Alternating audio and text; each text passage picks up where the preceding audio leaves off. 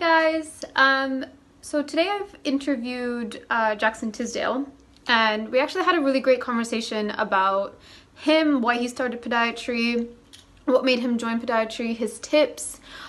We spoke more about the influence of social media in podiatry and how it can help everyone. And we also covered foot functioning paradigms, what they are, and how important they will be for year two students, which is what I'm going to be going into next year. So I'll be doing my year two podiatry.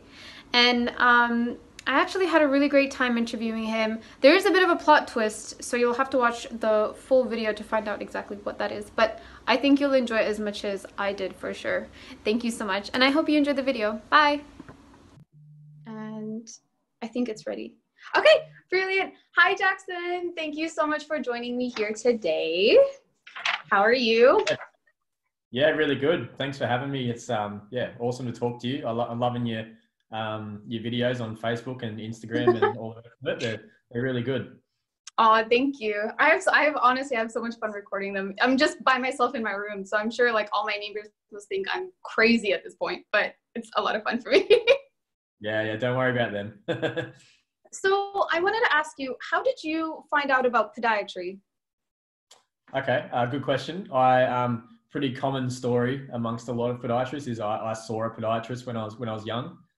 So I had leg problems when I was playing sport and that sort of thing. So went and saw a podiatrist, and he was really good and got me better, got me back to doing what I want to do. So yeah, that sort of planted the seed for me. And he actually told me I should study podiatry. This was around, I was sort of like 15 or 16, like towards the end of high school, sort of thinking about what I wanted to do at university and that sort of thing. And he asked me, what do I want to do? And I said, I didn't know. And he's like, oh, you should do podiatry. And I was just like, ooh, no, like, I don't want to touch people's feet, right?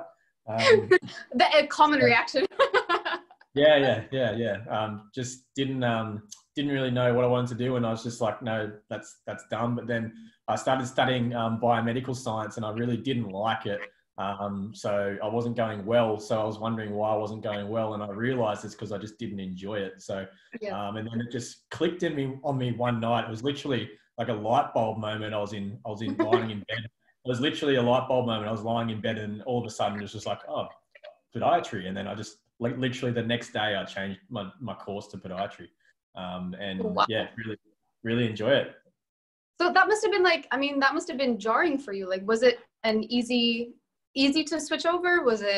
Did you have any doubts when you were switching over? No, not at all. Not at all. I knew I wasn't enjoying what I was doing at university at the time. And I didn't want to be a lab rat. I didn't want to be just, I didn't want to just be researching and studying and, playing with test tubes for the rest of my life. So yeah, I got, the light bulb went off to go to podiatry. Thanks to the seed that Kurt planted for me. Yeah. And at the time, it was so good. I was still struggling with injuries and stuff. Like I was still playing football, so that kept me interested in that sort of things. Physio or something like that. So just podiatry one day and stuck with it since, and absolutely love it.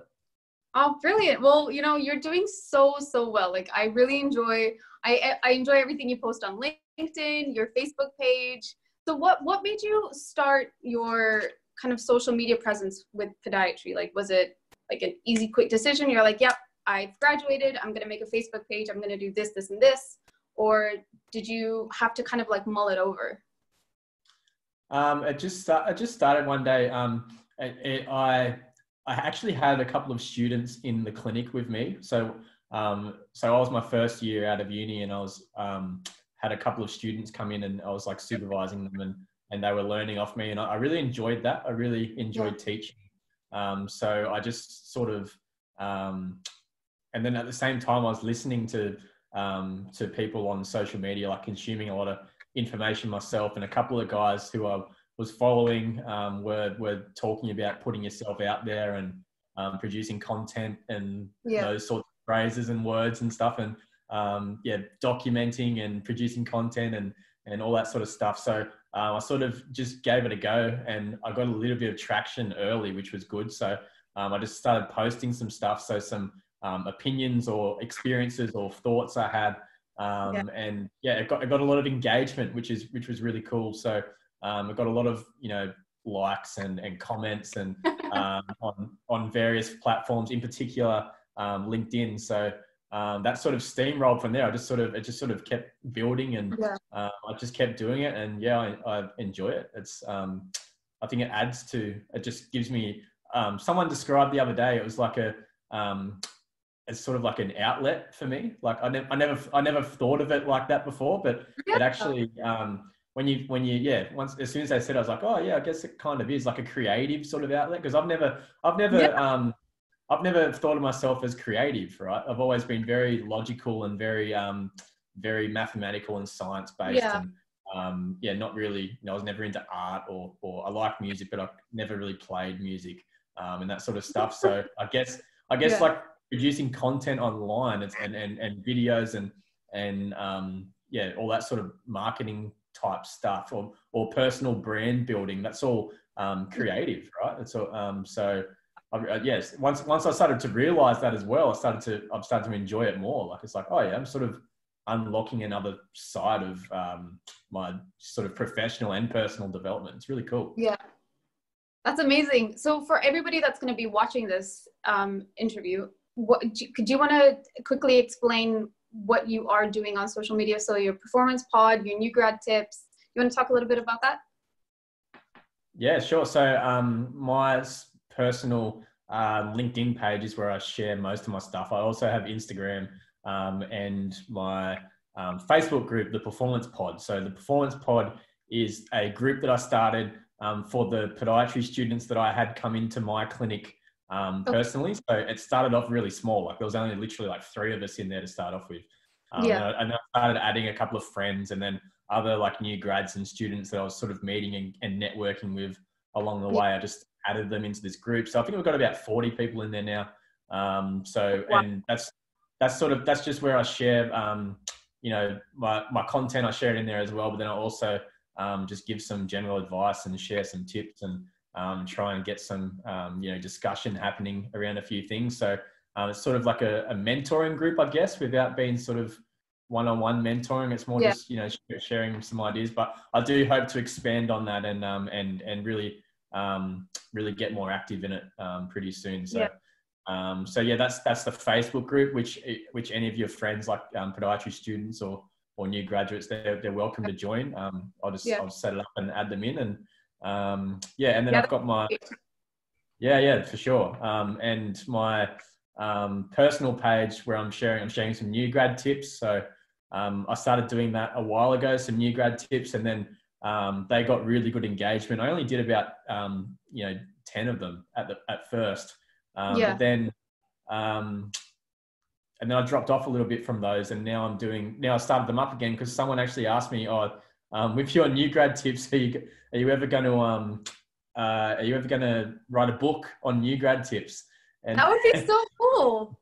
Yeah, well, I was like, no, like I don't think anyone would read my book on new grad tips.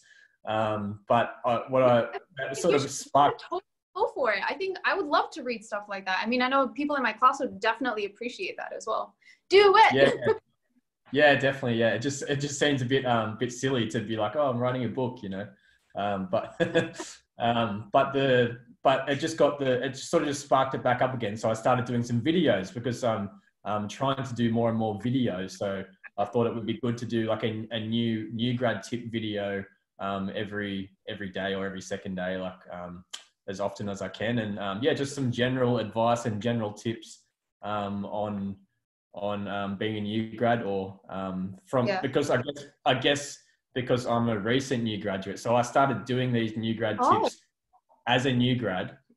So I just wanted to give sort of a different perspective to the whole profession, not just to fellow new grads and students, but to all podiatrists of like what we're sort of thinking or what I'm thinking, but possibly others as well. And from a younger person's perspective, I think it's good to, and guys like you as well, doing your social media stuff, it's good to get some younger influence in the profession. I think it's really important. So I think I genuinely believe that the way that we're going to spread any kind of awareness with podiatry, because there's still a lot of people that they don't know what it is, or they're confused between like chiropodists and podiatrists, and they really don't have a clear definition. But I think with the variety in social media, we can definitely help spread that awareness and potentially get more people interested and get more people joining. Yeah. I think we need more people in the healthcare profession to begin with, not just for nursing, but for, you know, other aspects of healthcare. I think that would be really great. I did want to pick your brain about, you said something about networking. Now, as for students, it is kind of, it can be a little bit tricky to manage networking and also kind of manage your like study time as well. But how would you rate the importance of networking for a student? Or would you kind of say like, wait till you graduate and then start networking? Or what's your opinion? Where do you stand on that? Yeah, networking's huge, right? It's the game changer. So if you start networking, the next person you meet, right, could give you the opportunity that changes your whole career, changes your whole life, right? So even if you don't network per se, but if you start to plant seeds in people's head, like, or if you start to get on people's radars, so that's a really cool philosophy I heard somewhere, of getting on people's radar. So you might not actually connect with them and start to have a meaningful conversation with them, but you might just, you know, send them a message, and even if they see it and don't reply, right, you've got on their radar. So the more they see you pop up, and the more you try and engage with them, the more relevant you're going to become to them. So just putting yourself out there, whether it be by directly messaging people on platforms like LinkedIn, which has worked really well for me. That's been my best way of networking. I actually, when I started to do my LinkedIn posts on just random topics, new grad tips, whatever I was learning, whatever, whoever engaged with that post, so whoever liked it, whoever commented on it, I would go on their profile and send them a direct message and thank them for engaging in my content, and start a conversation with them. Read something on their profile that is interesting, try and find something, even if it's like just something small, just be like, hey, how did you find that course that you did, or something like, just, or, you know, how are you enjoying your first couple of years as a podiatrist? Like, just send them a message and engage with them. And that's how you create those genuine connections. Rather than just being a consumer, actually use social media to your advantage, like actually be involved in it.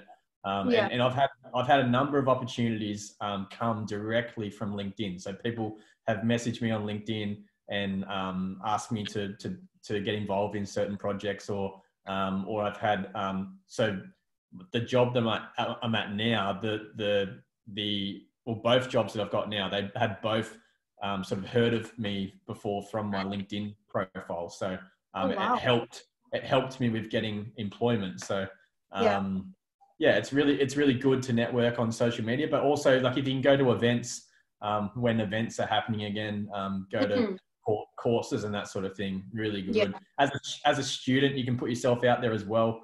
So don't be scared just because you're not a podiatrist. I'd definitely get out early and put yourself out there. Send emails to clinics asking if you can do like work experience and that sort of thing. Send direct messages are really good, because then you, like, if on LinkedIn, right, if you can find someone on LinkedIn, you send a message, it goes directly to them, right? So whereas if you email a clinic, then you have to go through like the practice manager, you have to go through all these like barriers to get to the person. So direct messages, and LinkedIn's the best platform for that, sending direct messages to people. And that's what I'd recommend, 100%. Yeah, no, that's fantastic. I agree with what you're saying about emails, because emails can kind of they can get lost in translation. Whereas like a DM, it's instant, it's direct, and you know whether that person's seen it or not seen it. So you kind of like, you get to the point like a lot quicker. So that's actually really good advice. I know a lot of my classmates would really enjoy hearing that. I want to pick your brain about foot functioning paradigms, because our cohort is going to be starting year 2 in September, October time. And we're going to do a lot of work on orthotics, biomechanics. So I wanted to kind of ask you more about foot functioning paradigms. I remember you saying that there was a bit of a debate in podiatry at the moment with like the root theory, and then you've got like the STJ. So would you mind just explaining that briefly for me? Yeah, for sure. So foot functioning paradigms. When you first asked me about that, I actually had to actually Google what a foot functioning paradigm was, um, and then yeah, when I found the article, I was like, oh, that's what they're talking about, right? um, Sorry. so yeah, I guess the paradigms, right, are just like the overall overarching themes or concepts of how people think as podiatrists when it comes to biomechanics. So there's different, obviously there's a long history of biomechanics. So when things first started out, it was very structural. It was very like very much, you know, this has to be parallel to this, and like the rear foot has to be vertical, the forefoot has to be parallel to the ground and that sort of stuff. And anything that deviates away from that is abnormal and needs to be corrected, right? So Right. So that's like the old Root theory, right? So Merton Root was the sort of researcher that came up with that, and that's formed the basis of podiatry for years, right? So the years of biomechanics has been based around trying to get the foot functioning perfectly in alignment and straight and perpendicular and neutral. So like in this ideal sort of shape and function of the foot, which we know now is unrealistic and impossible, right? So that it just doesn't work like that, right? So it's good to still have that, be understanding of that concept and use some of those principles when you're trying to do things with orthotics and that sort of thing. But it definitely shouldn't be the core sort of overarching theme that governs your practice. So there's other paradigms as well. So another one is I think the sagittal plane facilitation model, which was by Howard Dannenberg in the US, and he came up with, like, he focused that all around the first MTPJ and the first ray.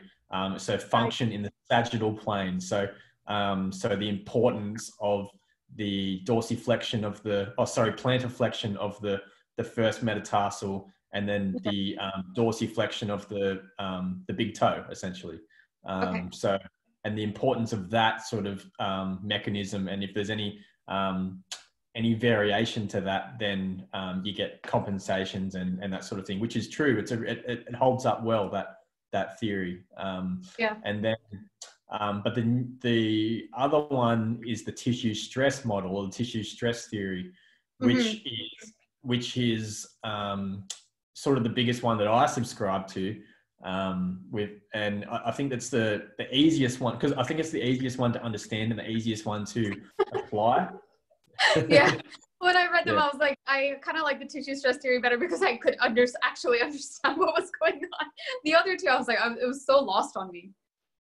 Yeah, definitely. And the tissue stress model is where you identify like a structure of the foot. So whether it be the bone, the ligament, the tendon, right? You identify an anatomical structure, and then you determine whether it's under stress and how it's under stress. So what sort of stress it is. So whether it's a compressive stress, whether it's a tensile stress, whether it's a shear stress. So all the different ways that tissue can be stressed, and then trying to, once you've identified that, then reduce that stress, right? So if two bones are jamming together in a compressive stress, and that's causing pain in that joint, then the tissue stress model is what you identify that, and then you reduce that compression if you can, and that will help settle down the pain. It's pretty logical and makes sense.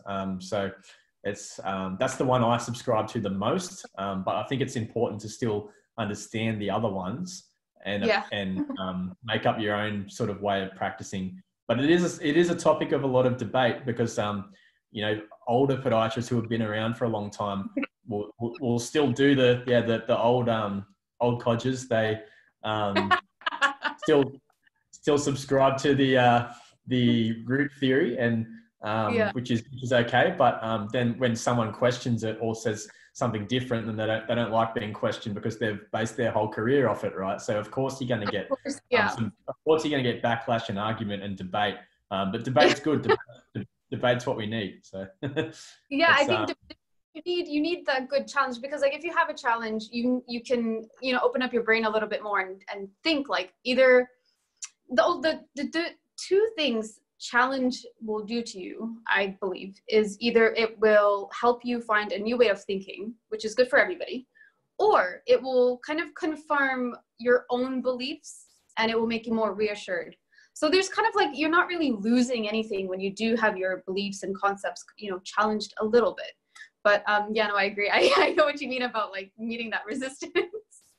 Definitely. I think it's really important to have or not important, but can possibly be beneficial to have a bit of an ego or a bias towards a certain way that you do things. It's normal and it's good, right? As long as it's controlled. So you don't want to be uncontrollably biased towards one particular thing, because that's just not how things work. Not one certain way of doing things doesn't work for every single patient that you see. Of course, So it's just not feasible. So you've got to be aware of those limitations. But it's the ones that aren't aware of the limitations and just are like, no, that's how we've always done it. And I get results from my clients. Therefore, what you're saying is wrong. But that's they're the sorts of people that you get into endless debates with online, and they just ruin your week. Yeah.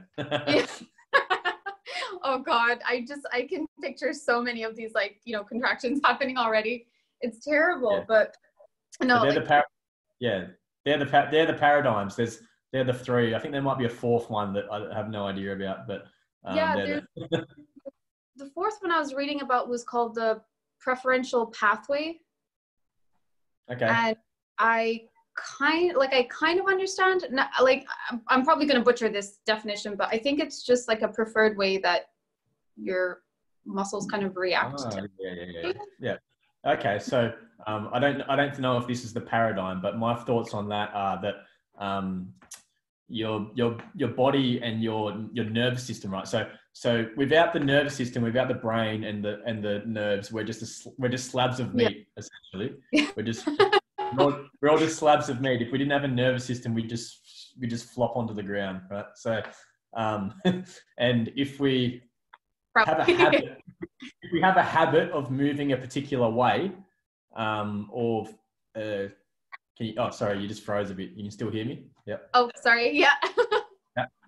If we develop a habit for some reason, so for some reason, if we start using one side of our body more than the other, you might stand at work, you might stand in one position longer than the other without knowing, or you might play sports. So you might play netball or soccer on one side of the field as opposed to the other side. So just without knowing, you develop a bias for using one side of your body. Then that pattern is ingrained in your nervous system over time. Then that side of your body becomes more conditioned to that nervous system and that way of moving. It just becomes a habit, right?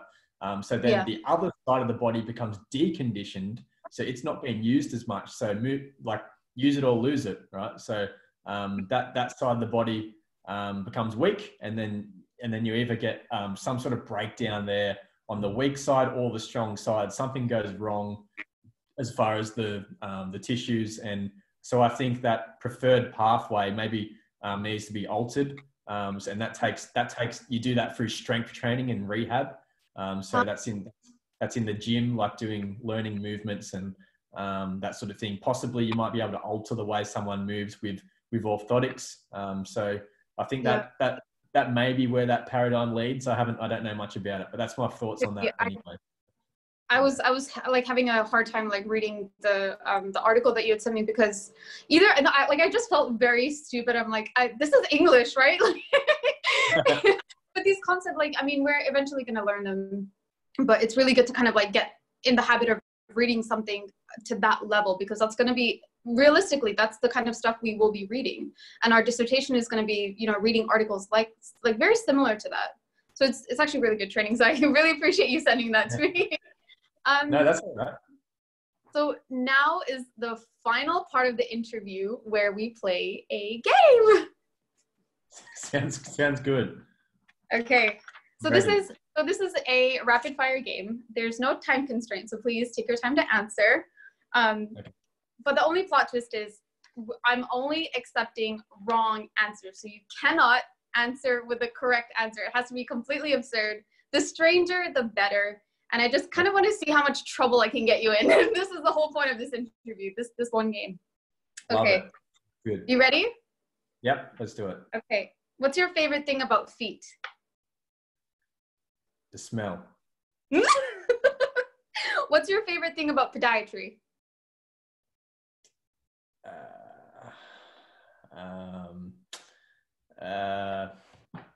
Good one. I don't know. Socks. I don't know. Okay. That's great. What's your favorite thing about Australia?